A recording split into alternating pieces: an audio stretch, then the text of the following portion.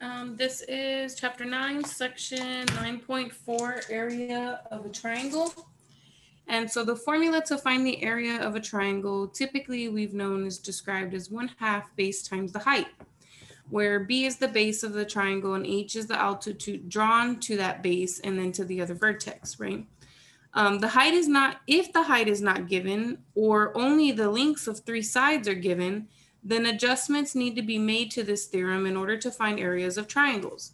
So here's exploration 1. It says in the case of side angle side, so side angle side is given.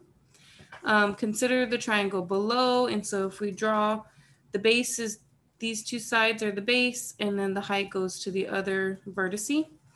And there's right angles, of course, on both sides. And then it says, in general, the theorem above can be used if H can be related to the two sides and the angle we know.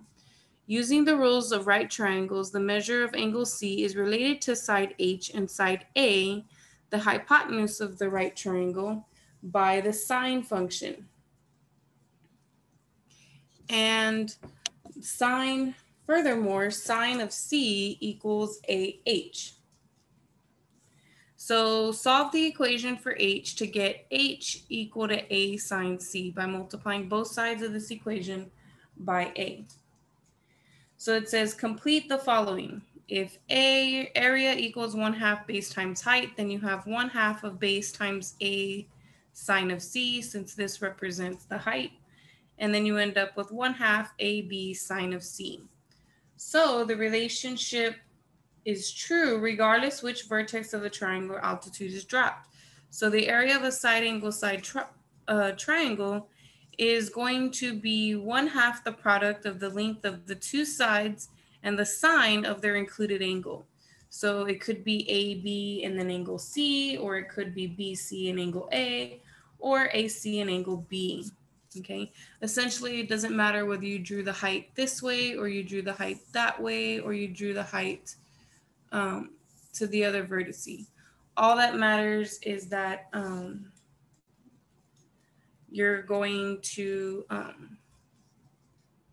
it's just going to be a different variation of this, which is going to lead you to the different conclusions here.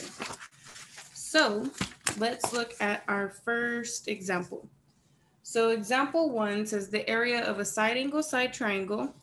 And so then they give us the two sides and then the angle that is not given. Okay, so the angle that is between those two sides. So, I mean, I can draw it, but it's not necessary.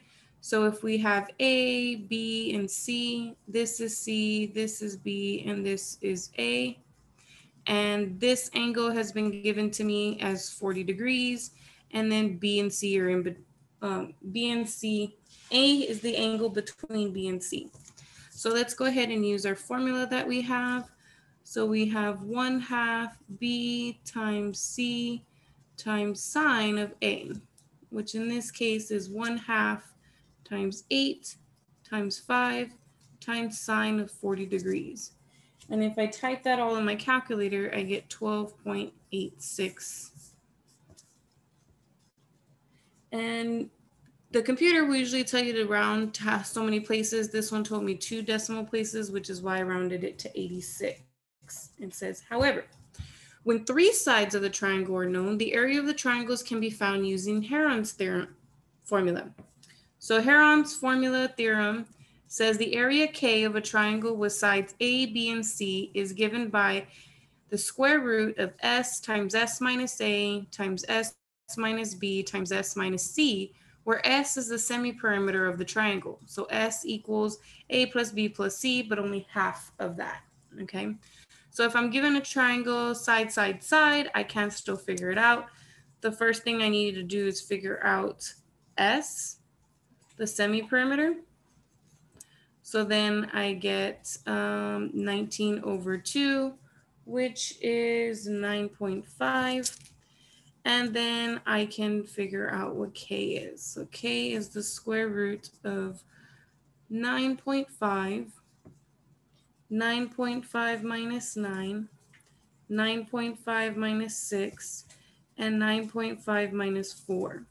And if you enter this whole thing in your calculator, and then you round it, you will get 9.56. Again, rounding to 2 decimal places, but MyMathLabs will specify which place value it wants you to round to.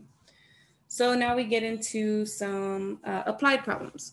So a painter needs to cover a triangular region with sides 24 feet and 18 feet. The angle between these two sides is 100 degrees.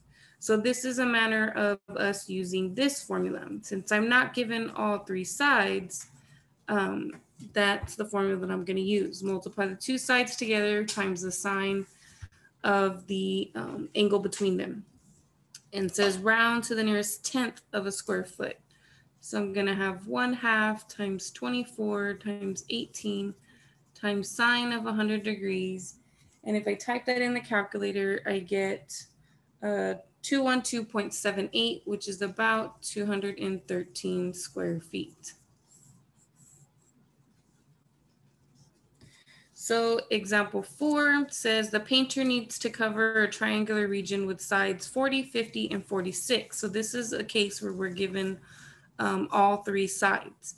If each can of paint covers 175 square feet, how many cans of paint are needed? So first I need to figure out how much area is going to be covered. So S is going to equal 1/2 times 40 plus 50 plus 46, which is, if I type that in the calculator, I get 68, right? 23, 25, that's 48 plus 20, 68, yep. And so then K is going to equal the square root of 68 times 68 minus 40 times 68 minus 50 times 68 minus 48. And if I type that in the calculator and I round, I get 827.9. Now it did say, so this is how many square feet we're covering this triangular region.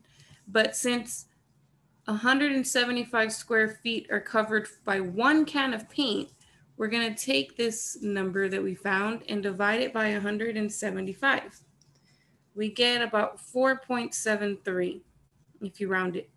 So you will have to buy 4 cans, but then you're going to need like almost 3/4 of another can. So it's best to just buy 5 cans.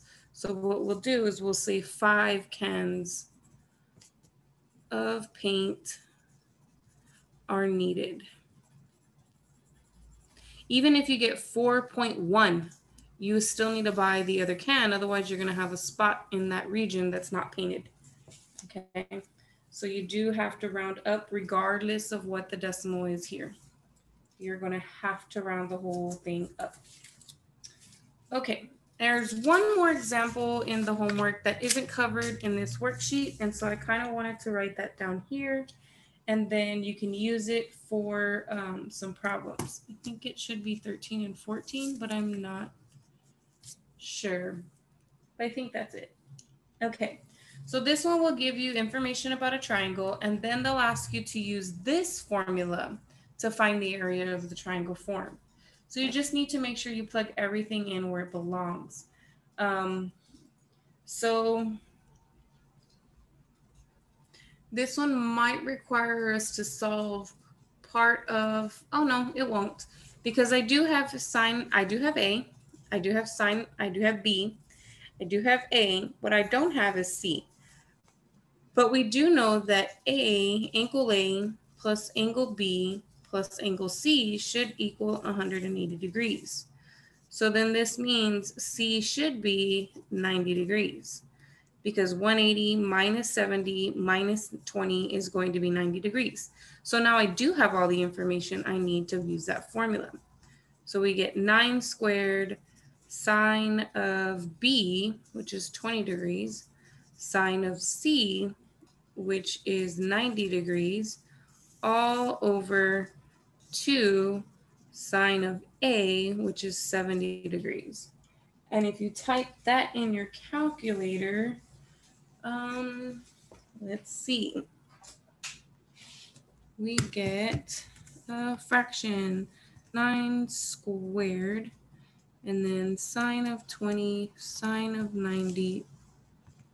over 2 sine of 70. And let me make sure I'm in degree mode. Yes, I am. So I can hit, oops. Looks like it turned my camera off. Okay, there we go. So let me focus. There we go. So then I get, for some reason my calculator is not in focus, but I do end up with the 2 decimal places is 14.74. And so that would be the area of this particular triangle.